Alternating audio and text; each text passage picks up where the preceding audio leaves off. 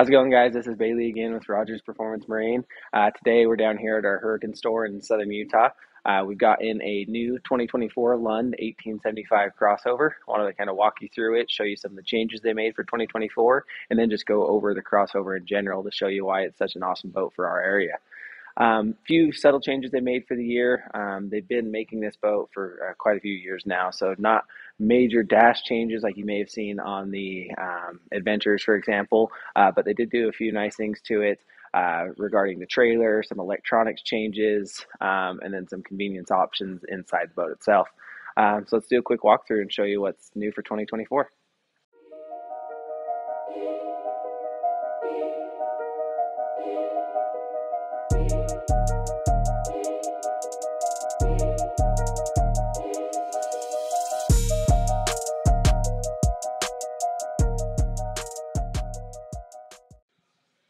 All right, well, we're still outside the boat. First thing I want to show you, first off, is going to be on the trailer itself.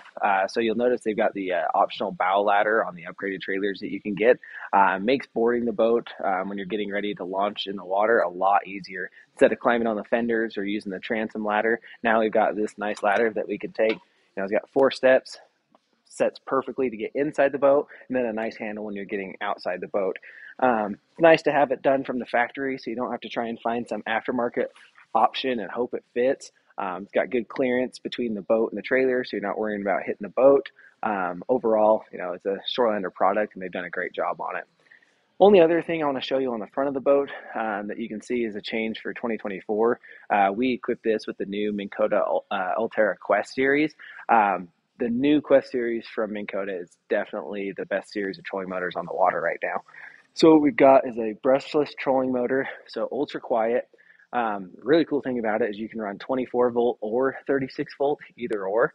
So you get an increase in poundage and then the ability to run either systems. We've got this set up right now for a 24 volt setup, which is more than enough for an 18-foot boat. But if you buy something like this, decide you want to upgrade down the road, say to a 20 tie-E, trolling motor could really come with you. Then you can bump it up to a 36 volt. Or if you do a lot of bass fishing and you're utilizing a trolling motor a lot, simple wiring change and add another battery and you're ready to go on a 36 volt system. This motor is also equipped with iPilot. That's going to be standard. The Ulterra is the automatic deploy, automatic retract.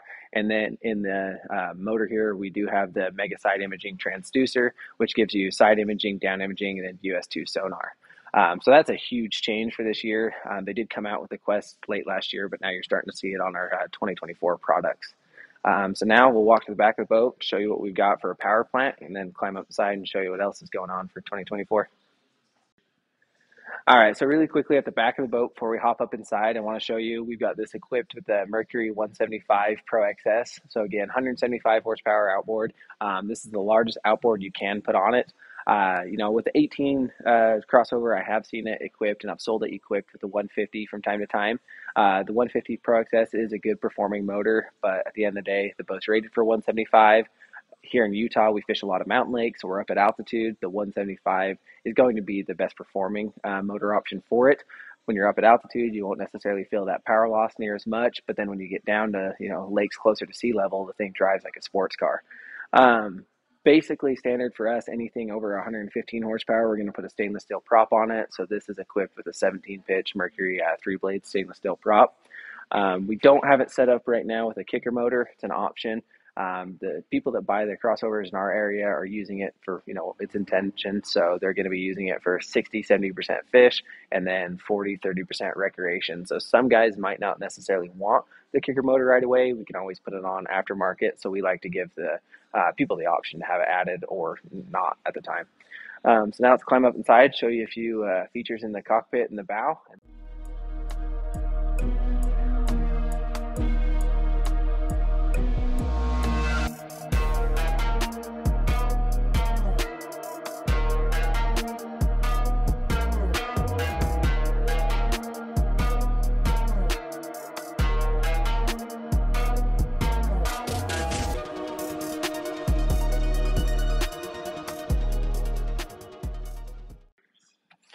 All right, now I want to show you guys just a quick overview of the cockpit here. So again, inside the 1875 crossover, a big step up from the 17. I mean, you definitely can see the 1 foot in size here in the cockpit. We've got this boat equipped with 2 additional pro ride seats on air ride pedestals, and then if you can see, it's got the bucket seats on air ride pedestals as well. Really nice. Once I get these pro ride seats out of the way, I've got one up in the bow right now, one on the rear casting deck. You've got a nice open platform here, plenty of room. You don't feel too congested. They did a really good job utilizing the space in the cockpit here. A couple things that are the same across the years, but I want to show you in the video. You do have the rear live well, so keep in mind the crossover has one single live well in the aft as opposed to one front, bow, and stern. Aft jump seats are super nice to have, so you can, like I say, use this area as a casting deck. But if you bring a couple people on board, especially if you only have 4 people with you on board, now I've got chairs where I can really, now I'm short, but I can extend my legs and still have plenty of room. Even with that, if we wanted to have 2 extra seats back here, there would still be room for it. Under these aft seats, you've got storage. Like I mentioned earlier, we don't have a kicker motor set up on here, so this is completely open for some nice extra storage. If we do mount a kicker motor, this will likely be taken up by another battery. Just depends on how the customer is going to equip this one. On the starboard side of the boat, like I mentioned, you got battery. That's going to be your main house battery. I don't know if you can see in the video, but this is one of the changes they made for 2024 by adding a battery cutoff switch. So in previous years with the Lund crossover, if you wanted to kill power, you had the master power switch on the dash, but nothing to really kill power to the motor. Now you can shut power off, and this completely kills the whole house system. Go ahead and shut that. I don't know if you can see, but we still got nice carpeted pocket storage, port and starboard side. So you can throw rods in there, paddles, whatever else you need. It's really open, easy to access. You can put a lot of gear in there. One thing that really sets the crossover apart is going to be its huge ski locker in the center. So it's on a gas shock, holds itself up. You can use that for tubes, wakeboards, water skis, whatever you want to fit in there. It does really have a lot of room. The days you're out just fishing, fill it with fishing tackle. The day you bring the wife and kids and the rest of the family, you get a lot of extra storage inside of it. Again, touched on the bucket seats a little bit. These are personally my favorite seats from Lund. Crossover is a really sporty boat to drive. It's really fun, rips around the water, and this kind of gives you that sports car feel. The way they kind of wrap around you, that has plenty of room. Now going up to the passenger side console, same as previous years. You've got a very deep carpeted glove box, tons of room in there. I mean, if you're running like dual fish finders, when you're done at the end of the day, you can easily put 2 Helix 10s in there with no problem at all. It is locking, keep all your valuables tucked away. This boat's got port and starboard side under console drawers, so you can use those for plano boxes. A lot of guys will use those just as a secondary glove box also, just to put some valuables in there, wallets, keys, phones, stuff like that. Keep it locked and out of the way. Moving over to the center, we do have our actual rod locker here. Very nice deep rod locker. It's got onboard charger in there, so you can see when that's illuminated when you've got it charging. And then moving over to the driver's helm. So you can see we've got this package with a Humminbird Helix 9. We basically run Humminbird on all of our equipment now. We've been getting into a lot of Garmin, but from the factory, we're usually doing Minn Kota on the bow, Humminbird on the console, and then we'll do some upgraded accessories from there. This Helix 9 is mega side imaging. We're running a transducer off the transom, but we very well could link it to the trolling motor transducers if we wanted to do it that way. Slight change they made for 2024. They've got the new chrome bezels, kind of spruce up the dash a little bit, make it look a little bit nicer to match the steering wheel that they have going on for the crossover. Switching, stereo system, that's all going to be the same, but they've done a really good way of laying out the crossover to give it that sporty look. Everything's easy to access and laid out nice right in front of you. So now we'll go up into the bow, show you a few things, and we should be all set.